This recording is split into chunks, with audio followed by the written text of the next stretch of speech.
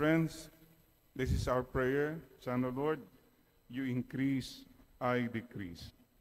And what is the meaning concretely of that? Mga kapatid, you magnify the Lord means journey to the Lord. Oh, yan na yung confession. It's all about you. How about, Lord, you're calling me to go back, here I am.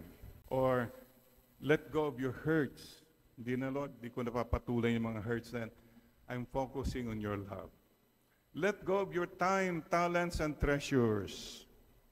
Time, your gadget time. How many hours you spent on those gadgets?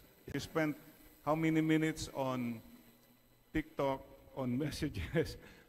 Claro, maybe take time for your loved ones. And also forgive as God has forgiven you. And also reach out.